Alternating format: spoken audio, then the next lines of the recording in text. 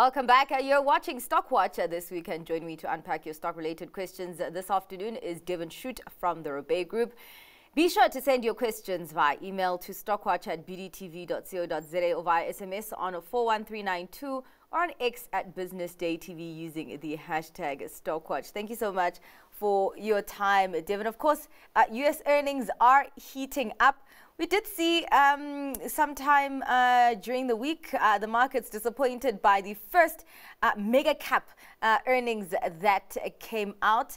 But do you think that the sentiment was largely ruled by those earnings, or are markets still largely ruled by anticipation for what the Fed could do?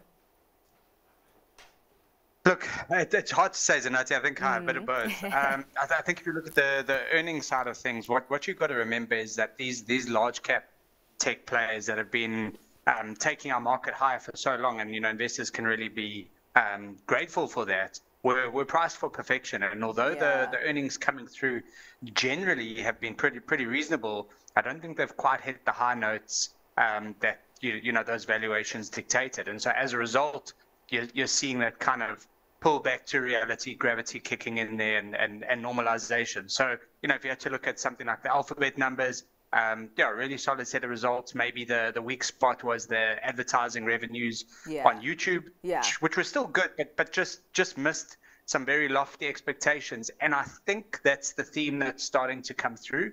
On the second part of it that you mentioned on interest rates, that's a theme that's not going to go away, I should say, anytime soon. I think if we look at what's happening, we're getting the PCE print today, which will be very interesting. That's the Fed's preferred inflation indicator. But I think we're seeing a clearer trend emerging that inflation is coming down in the US. US obviously key because everyone's watching the Fed there, and I think increasingly likely that they are going to be in a position to start cutting markets pricing in September. And then for us, hopefully the same there. So lots going on this week. Quite a lot going on, and actually particularly in the resources sector, because this week we had the platinum miners actually up for most of the week, if not all of the week. Those gains being led by Anglo American Platinum. Of course, they did release their earnings on Monday, and even today you have Thungela leading the gains there on the JSE. Is there a sense of a bottoming out in these commodities that have been beaten down really, really badly? Yeah, look, I'm not brave enough to call a bottom in single commodity producers, and particularly platinum. Yes. But I think to your question, we've investors there have really taken a lot of pain in these platinum stocks. Yeah. I mean, they've been battered for a couple of years now. And it does seem that they're starting to attract some buying interest. So, being as cyclical as they are and geared to that underlying metal play, I think when we start to see the supply tightness come back into platinum, which we're starting to see the first signs of it, probably not fully there yet, I think, you could blink and these counters could be up significantly. So, I think my answer is maybe, but we're going to be watching it very closely. What about coal? Because Thungela, considering all the news that was surrounding Thungela and the excitement a couple of years ago, it kind of has been muted. But of course, yesterday coming in being the star of the show today, could there be more optimism for the coal miner and the coal market at this point? Zanati, I think yes, and I think the reason purely is because the coal market, as along with many commodities, is just chronically undersupplied at the moment. Yeah. And although we're looking at transitioning to renewables globally, the reality is that the base load that coal supplies is just needed at the moment. And Anglo spun out Thungela and allowed investors to choose or to not. And if you were there for the listing of it, you've done handsomely and really benefited from those massive dividend yields that it paid out for those initial investors. So I think also there's a few things in energy supply at the moment we've got to consider. I think one that is maybe underappreciated is the power drain that generative AI has on power supply, and I think that is only going to grow exponentially, and still finding the balance between renewables and fossil fuels. And as a result, I think that coal stands to benefit in the short to medium term. All right. Well, sticking to commodities, because there is a viewer that has been waiting for you to come on. And it goes, please ask Devin if he would still recommend Antofagasta, copper miner in Chile, as a buy for the medium to long term. I am currently up about 50% on my position, but keen to add to it as there has been a drop in the last 2 months. FYI, it has outperformed all the other copper plays discussed by analysts on this channel. So seeming there that you made a good bet, Devin, and the viewer wants to know, because they've also seen the returns on that decision. Should and could they add on it at this point? Yeah, I mean, look, timing these commodity plays, as we've been discussing, is incredibly difficult. I mean, looking at Antofagasta, it is one we like with those South American copper assets. We just think, we spoke about tightness of supply and coal now, and copper even more so, feeding into the whole electronic vehicle and other renewable space. It's just such a sought after commodity. It was the main driver for Billiton going after Anglo-American, and I think the quality of the assets, which Antofagasta sits on some fantastic quality assets, will stand them in good stead. So, yeah, it is a bumpy ride. It's had a terrific run. I mean, and I think my sense, definitely it's a hold for the viewer that's in it. Would I add? Yeah, I probably would. I think there's enough in it from the, from the tightness of supply to really keep an underpin on the prices of copper, and I think they're particularly well positioned. Is that the only copper counter that you'd be looking at right now, considering the number of copper players out there? Yeah, I mean, it's our preferred one. As I said, Anglo-American does give you some access there as well. Generally, we try not to go for single commodity producers just because of that volatility and cyclicality that we spoke about, but yeah, in this case, we seem to think this is compelling and in a particularly sweet spot. All right. I think the last of the commodity questions, Sibanye, is it a good buy at these levels? I think I would first look at, before looking at the price, look at the business itself, and yeah, it's really come through a tough time, unfortunately, after being a darling for so long and transitioning the portfolio away from purely gold.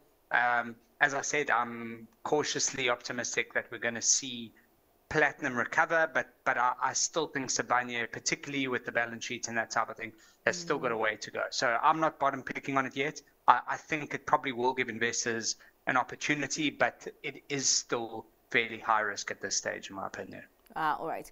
Well, I mean, you spoke about the power drain that generative AI does have on the electricity system. I actually want to zoom in on that because, well, not the power drain, but the AI part of it, because OpenAI actually announced that they are creating a new search engine called Search GPT. And we actually did see the shares of Alphabet sliding. Earlier on, you spoke about, the earnings and also the disappointment that investors did have on YouTube advertising there. But just looking at the fact that, the success of ChatGPT, and now looking at the creation of Search GPT that would be a rival for Google, do you think that Alphabet stands to lose something there? It's very possible. I mean, I think what the massive compelling reason for generative AI and these large language models is that it gives the ability for the average person to engage with technology using speech, using words, using chat, whereas previously, you had to be coding it. So I think it makes tech a lot more accessible, and I think this latest move from OpenAI is just a further step in that. One thing I will say about AI, though, is that investors need to look very carefully at how the productivity and the returns from AI being implemented in these businesses is actually generated. It's massively expensive tech to run, and I don't think we're quite getting the productivity gains yet that these companies need. So yeah, I think you've got the big tech companies that we all know in this kind of land grab for these graphics processing units.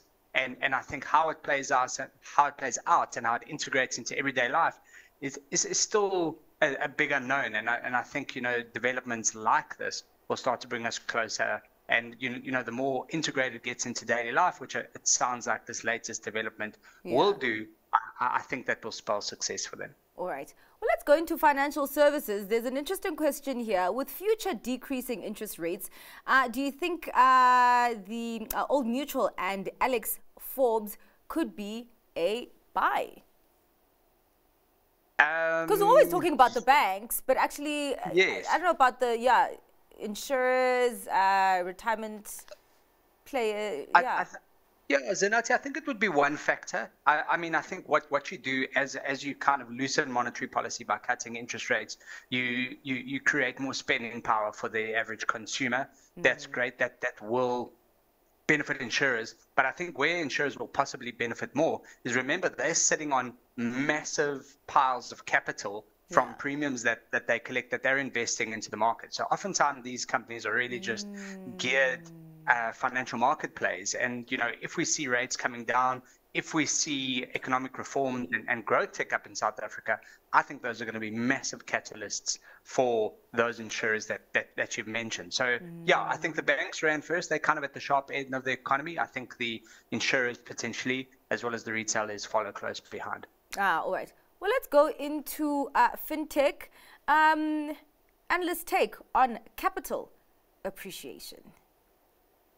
Yeah, I mean, it's one we've spoken about before. I think what I've always enjoyed is the annuity revenue that they've really started moving to. I think that does look quite attractive there.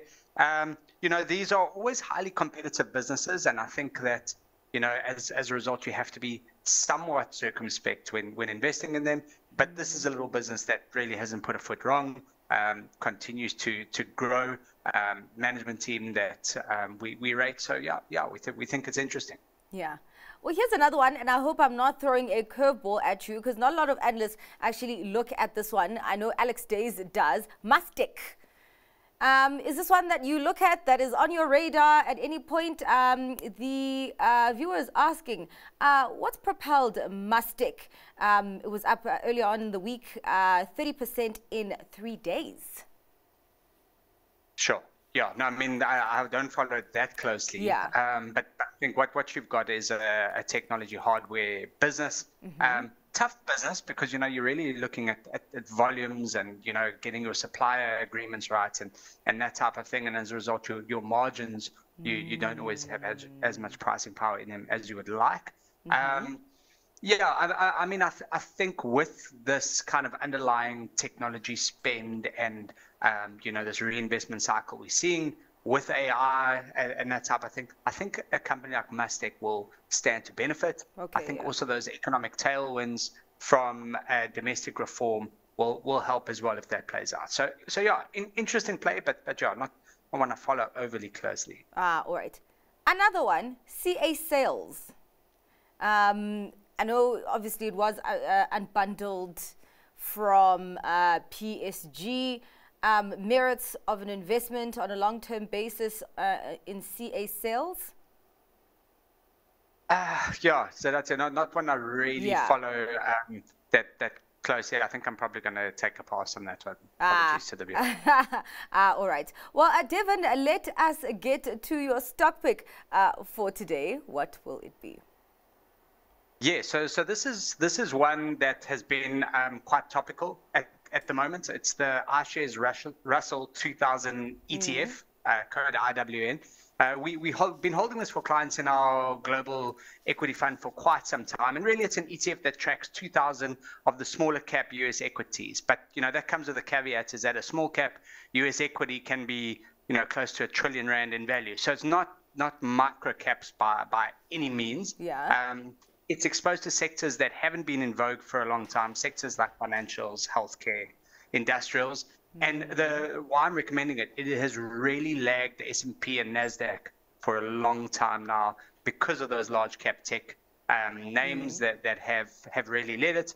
And, you know, at the moment, in the last month, we're seeing an incredible reversal on that. We've gone the last month, this index is up about 10%, NASDAQ is negative. And so we're really watching this closely to see if the market, which has been so narrow and focused in those big companies, is starting to broaden out. If it is, we think this is a fantastic place to be positioned, and we think it's got some really good diversification benefits for investor portfolios. Before I let you go, Devin, just to sneak in a quick one. FinBond, Yes. you spoke about it off air, and you said that you haven't looked at it for a long time. Yeah, would you say that it is a good buy, but also because you haven't looked at it in a long time, would you be in a position to say it is a good buy at this point? Recording stopped. What I know about companies like this is that they really are dependent on the health of the consumer. That comes into, again, the economic growth, the level of interest rates, the indebtedness of households. So likely they've gone through probably the toughest time that you can expect in terms of non-performing loans and the like. I think there is a potential opportunity, but I would caveat that with the strong health warning that things aren't guaranteed here, and there's still a lot of risk. All right. Well, thank you so much for your time and giving us analysis on those questions and some of the news that we did have during the week. Devin, that was Devin Shutte from the Robey Group.